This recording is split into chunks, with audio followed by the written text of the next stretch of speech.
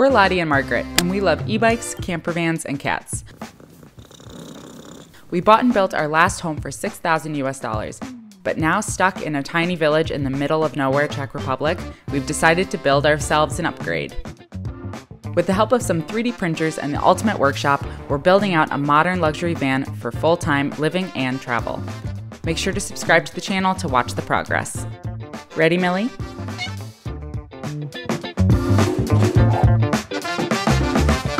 Today's build video is sponsored by Omaze. Make sure to go to omaze.com/Ladi for your chance to win a 4x4 Mercedes Sprinter van. But more on that in a little bit. We got some building to do. We sold our last van a few months into the pandemic, and we have been searching absolutely everywhere for our new home. This time we decided to go full on with 1 kilowatt tiltable solar on a roof, around 13 kilowatt hour lithium batteries to have a proper power station for our e-bikes, integrated 3D printer, bed lift, convertible shower space. It's gonna be really interesting. Ladi also didn't mention how many Millie customizations are going to be in this van, so everybody out there who has pets, get excited.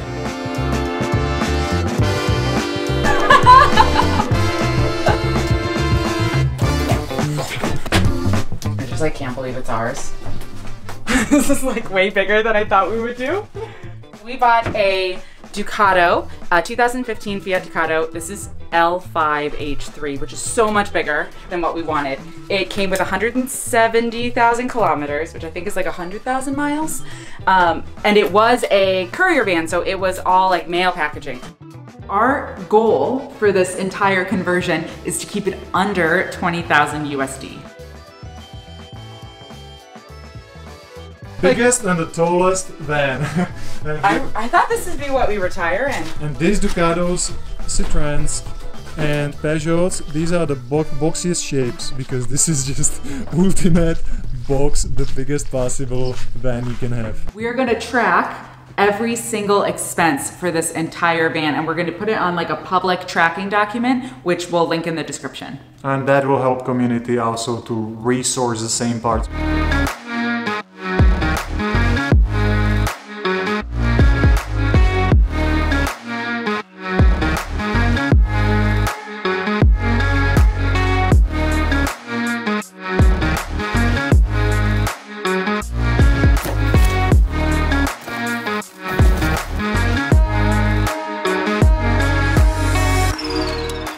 There's still obviously a lot of things that are imperfect about this van that we'll need to fix first. So there's a lot that we need to do. That's why it was at a good price. We need to do a proper deep clean of this thing.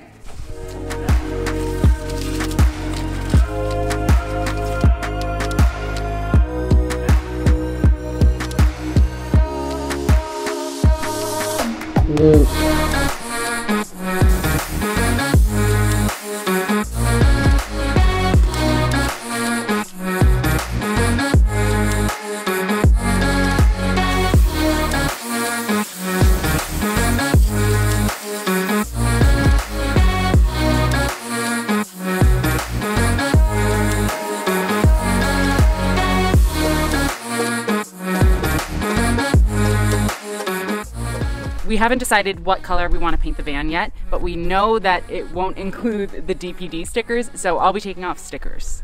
While Margaret is taking care of that, I need to prep the van for technical inspection by fixing the seatbelt that's not working since we bought it. Ready and Let's break. do it. You got excuses for everything.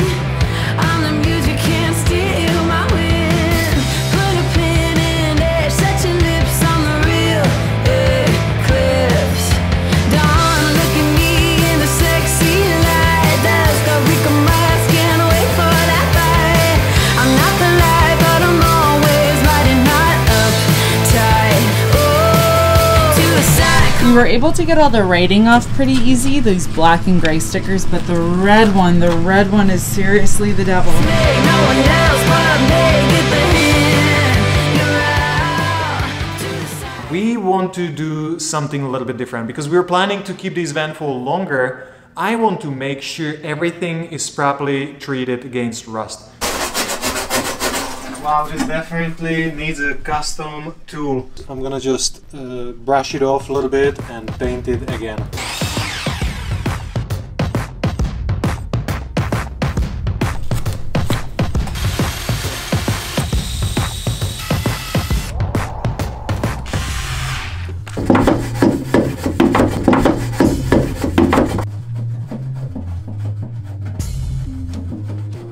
With a lot of these paneled cargo vans, they have these bumpers that go over the side and towards the back, and they come with these little plastic poppets. But what happens is the rainwater and the moisture goes between those panels into the hole where the poppets are and brings water into the van. And it starts rusting in a place that you just can't get to easily, especially if you're doing a conversion. So I'm going in there, scrape it, properly prime it, and make sure this van lasts ages. Yeah, there's definitely a layer of dust that I was not able to vacuum, and I'm gonna wipe it off so the hammerite sticks to the metal very nicely. And I'm very happy that I found this leftover hammerite in here, because that's gonna be a good treatment for following years. Step away, you can call me out. When you're gone, it's me, no one else but me. Get the hint, you're out to the side. Come on, step away, you can call me out. No one else but me. You can call me out to the side. Come on, no one else but me. Get the hint, you're out.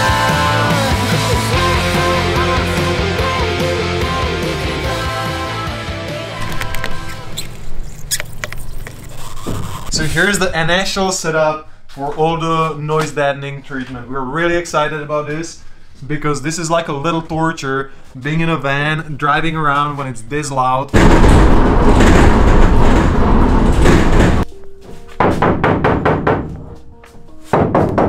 My friend Richie came to help us out, give us a hand. We are just cutting sides and gluing them straight to the metal parts of the van.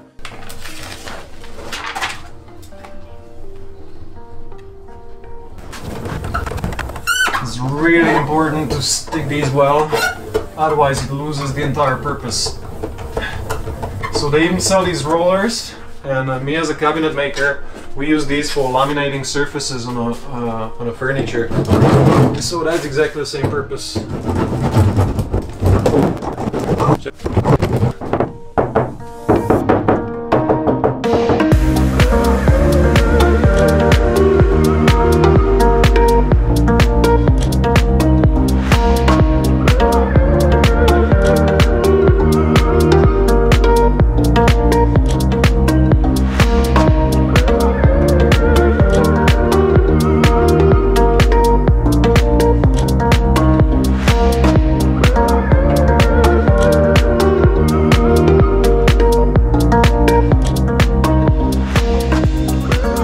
So this panel vibrates a lot. This is, I think, the back door vibrates the most overall of these panels inside.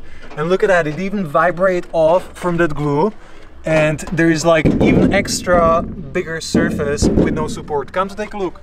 I use this mammoth glue, and I have this little trick that I always squeeze it and make it a narrow nozzle, right? And then I can push it in into that gap, and I can glue all of that around to make it solid one surface and glue it again. I'm gonna just add that extra mammoth, and when I see it's loose, I can just add extra and then close it off and know everything is secure.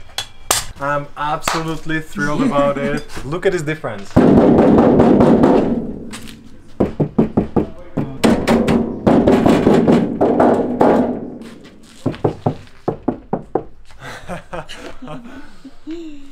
I'm so surprised how big difference it makes.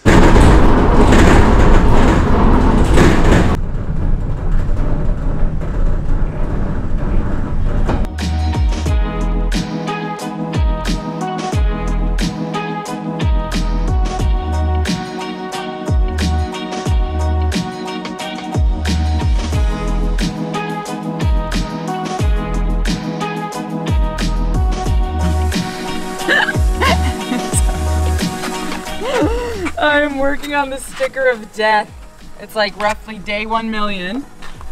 And this is terrible. I don't want to do these stickers anymore. The black ones were much easier, but this is like so micro and it's super hard to peel off and it gets stuck and it doesn't expand. This is like a proper torture. Never ending. We should have asked for a discount because of having to deal with these stickers.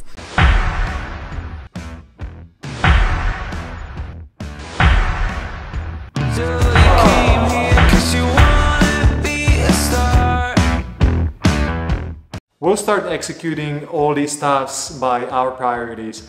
That meaning we want to make sure nothing rattles, meaning fixing the back door. Yeah, because of this crack, it's loud as hell. So one of the first things I need to do, I need to support this extra piece of metal, weld it in and support this thing. This is always the weak point because this is so long, such a tall doors, that as they close it and open, it just cracks.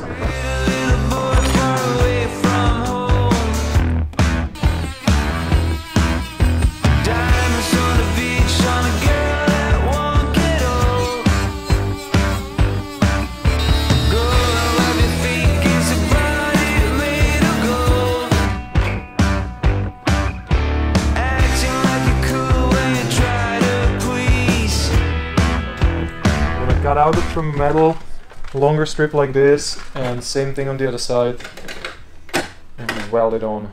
That's gonna be good support enough. Recently, Ladi got a welder, and he's been taking every opportunity to use it, so I think he was secretly excited that there was a crack. And I'm just cutting these tiny little plates to have them as a support from both sides of the door.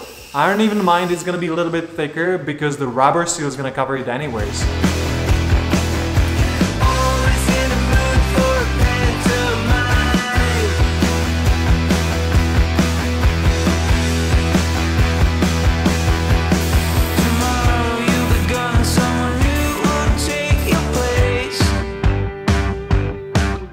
Brought the van up nice, close, and personal. This is an ugly little bugger. I know a man that can do it. Who? Moi. Ooh. How do I even execute this? Can you explain what you're doing? Oh, everybody knows what I'm doing. Ladies and gentlemen, follow my thought process. Here it is. I have one extra long plank that is a little bit longer, right? Mm-hmm. So I need to spring it against my crack because the entire door is a little bit pushed in as it collapsed. When I close it now, I know it's nice and flush with this. Yeah. We're online.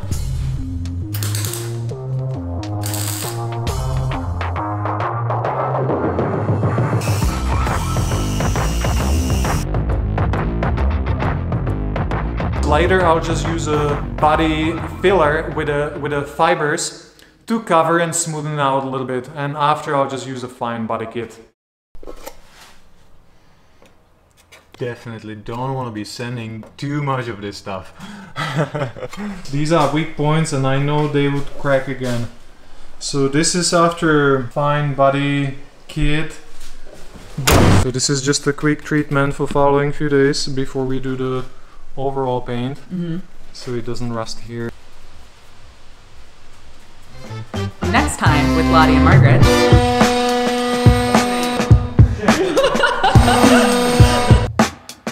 It's all good vibes, honey. I'm building my house. I'm being distracted.